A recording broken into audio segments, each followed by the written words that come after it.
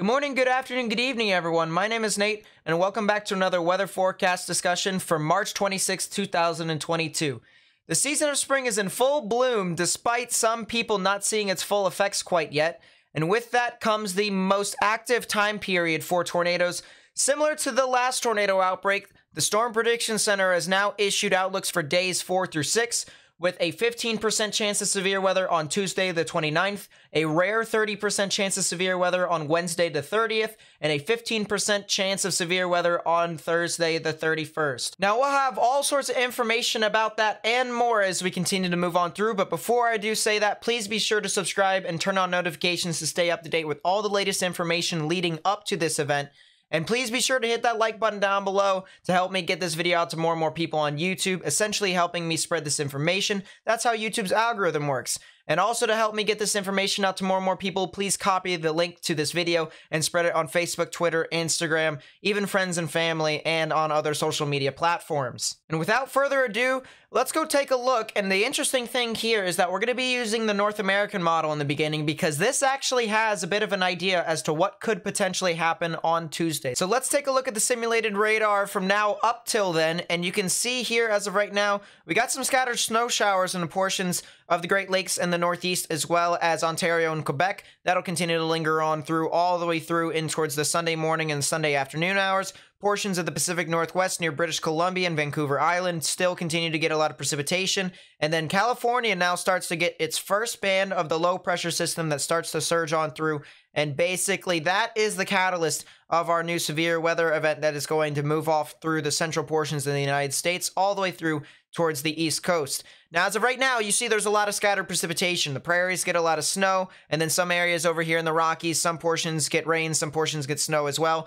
But there's going to be a lot of precipitation in behind this building. And then as this continues to move on through towards Tuesday afternoon and Tuesday evening, you can see that's when everything starts to congeal, at least right around where the low pressure system is in towards the central and northern portions of the Great Plains. You see you have a lot of snow and freezing rain on the backside of this, but you don't see where the severe weather could exist in the central portions of the United States. And that is mainly because there's a bit of a limiting factor according to what the North American model says. Of course, if we get into the nitty gritty of this, we take a look at the 500 millibar wind shear first. You can see our big jet stream dipping on through. This is our trough that's digging on through the eastern portions of the United States. We have our low pressure system right above that trough, and then we have a big ridge that's starting to build behind this to where you can see our high pressure system over the southwestern portions of the United States.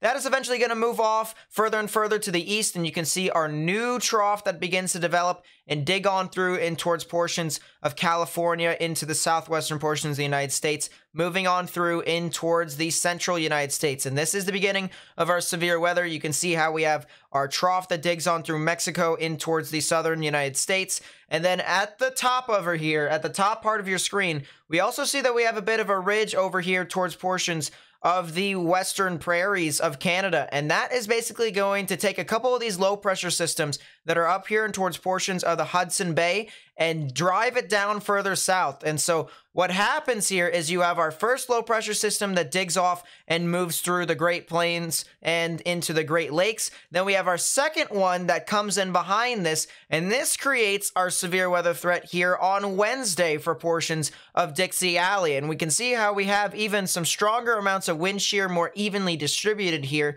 on Wednesday into Thursday, and we can see how this could potentially be an issue leading off in towards the latter stages of next week. So definitely something to monitor with that wind shear level of 500 millibars. And at the 850 millibar level, you can see how the wind shear starts to kind of move out. We have a bit of a high pressure system building in towards portions of the Gulf of Mexico. This is going to create some flow here, some clockwise flow that's going to basically grab a lot of this moisture in the Gulf of Mexico and pull it up out in front of this big low pressure system moving on through. And then that is basically going to supply the fuel for all the severe weather out in front of this. So you can see Tuesday, we have a pretty strong low-level jet here indicating that there could be potentially some severe weather. And then as we move from Tuesday to Wednesday, you can see how the low-level jet does increase. We have a bit of a boundary that develops on the backside and some more enhanced level shear out in front of this, as well as our high-pressure system, basically keeping all of this activity confined in towards portions of the Mississippi River and Dixie Alley, as well as into the Ohio River Valley. And that's going to continue to basically intensify further and further. And you can see how this continues to move on through in towards Thursday as well. Now with the NAM, you can see that moisture starting to return towards the Central Plains here as this progresses in towards Monday and further on to Tuesday. Look at the spread here and how the dew points start to get more and more moist. You can see a lot of widespread 60-degree dew points ranging as far north as Omaha. That's probably where the triple point is, all the way down towards Kansas, even into portions of Oklahoma and Texas. And basically this area out in front over here is where I am anticipating where the potential severe weather threat could lie. Now, unfortunately, the NAM doesn't go super far out, so we have to go to the Euro here, and you can see that relatively widespread dew points here as we move from Wednesday and further on towards the afternoon hours of Wednesday. You can see another relatively confined area of moisture basically being put through just this general area of the Mississippi River. If you follow it all the way up towards the delta of the Mississippi River and the Ohio River, and even further up towards portions of central Illinois into Indiana, you have a relatively confined area of moisture, which could indicate the potential for severe weather even as far north as Chicago. And so definitely something to watch out for with that. And then this continues to elongate further and further on towards Thursday to where there could be a more severe weather threat towards portions of the East Coast, ranging as far south as Georgia and as far north as I would say the Mid-Atlantic in towards portions of the Delmarva Peninsula. Now, I want to mention something really interesting here because we're going to talk about the convective available potential energy, and then we're going to talk about something that's the opposite of that. So the convective available potential energy is basically the energy in the atmosphere for thunderstorms to either form or sustain. And the way you get that is you have warm air rising and cold air sinking. So if you have a greater displacement, you have more energy for thunderstorms to either form or sustain. So let's see what happens here from Tuesday morning into Tuesday evening. You can see the Cape starts to rise across areas of Kansas, Nebraska, even towards portions of Oklahoma and Texas, and even becomes pretty widespread in upwards of about 1,800 to 2,000 joules per kilogram across much of these areas. And so we do have a decent amount of Cape for a severe weather event to actually occur over here. But the thing is, so what happens if you don't have air that is willing to rise? Let's say you have really hot air above really warm air. And to do that, let's take a look at a few things. So first off, I want to point out where the actual boundary actually is. So here is your cold front that exists right along this area, right? This is as far west as you can get severe weather at this current time period. And then we'll mark right about here. Actually, let's mark about here towards the border of Kansas and Nebraska as to how far north your severe weather could potentially be, all right? It could be a little bit further north, but for this explanation, let's just go ahead and say as far north as the Kansas and Nebraska border. Now, you see how the dew points are relatively confined in between all these lines, or at least further east of that. But let's take a look at something called the 925 millibar temperature, all right? This is about a half a kilometer above ground level, all right? And you take a look at the temperatures across the board, and you see that there are relatively hot temperatures over here at about 21 to 17 degrees Celsius, all right? It's at minimum 17 degrees Celsius. And so I've outlined, let's actually change the color here. I've outlined in pink as to where the really warm temperatures are along that line are. But then let's go over to the 850 millibar temperature, which is 1 kilometer above ground level. And you can see right throughout much of these areas that anywhere that's in between this black line on the western edge and that pink line is where there could potentially be some severe weather. But you notice that areas further off towards the east, you see 19 degrees Celsius, 20 degrees, 21 degrees Celsius, all right? If you have relatively warmer temperatures above cooler temperatures, that cool air does not want to rise. That cool air is going to continue to sink. And so because of that, we don't have any rising motion in some of these areas. And because of that, that could limit our environment. If that actually continues to play a factor here to where these warm or hot temperatures well above the surface continues to linger within this area, there could not potentially be a severe weather event for us to talk about on Tuesday. So that is the positive note. But on the other hand, if this weakens, all right, if this area of capping inversion, this limiting factor weakens and these temperatures go down, we will be talking about a severe weather event on Tuesday. Now, as we get closer and closer, we're going to have more and more information as to what exactly makes this event tick.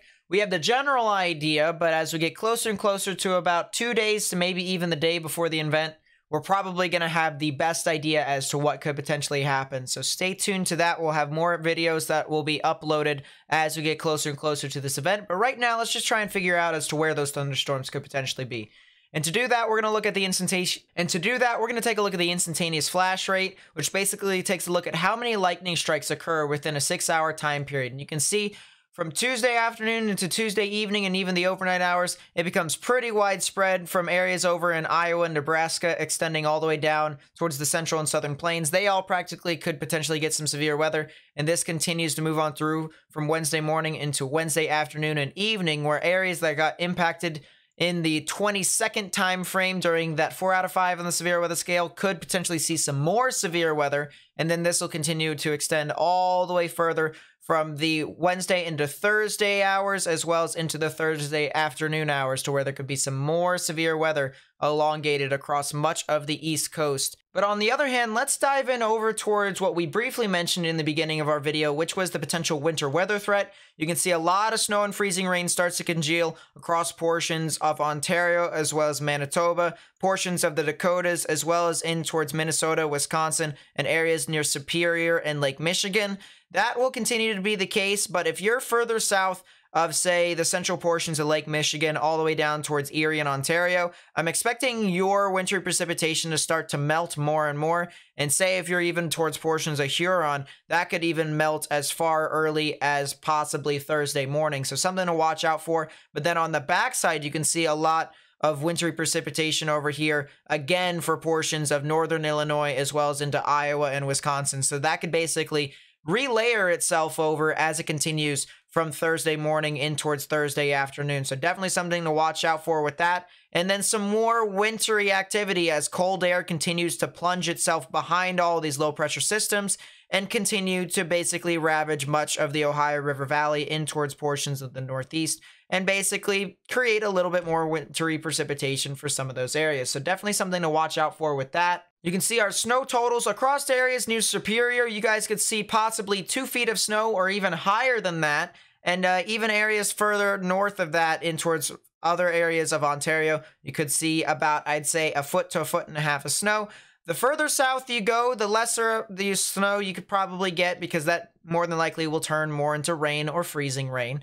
And you can see as far south as, say, Illinois, Indiana, even in towards portions of Iowa and Missouri, you guys don't really see a whole lot. 1 inch to even 3 inches is possible, but nothing really too significant on that regard. However, the freezing rain total still could be potentially significant the closer you are towards some areas of the Great Lakes. Northern Michigan, you guys are probably going to get the most of this in regards to the freezing rain department, in upwards of 1 inch to 1.25 inches. You guys remember when I said in my winter weather coverages way back in towards early stages of winter, I said it only takes 3/4 inch of ice for you to actually have a playable ice surface for an NHL ice hockey game, and you guys could see even more than that in towards portions of Wisconsin and Michigan. So I hope this gives you guys a general idea as to what to anticipate. Of course, I will be uploading more and more videos as we get closer and closer to this, and I will have a new video for you guys tomorrow night, which would be Sunday the 27th. So once again, thank you guys so much for watching. If you guys did enjoy the video, please be sure to hit that thumbs up button, as well as subscribe if you are new and turn on notifications. Share this with friends and family and on social media. Also follow me on social media. Link will be in the description down below. And that's going to be it for me. I will see you guys tomorrow night. So peace out, everyone.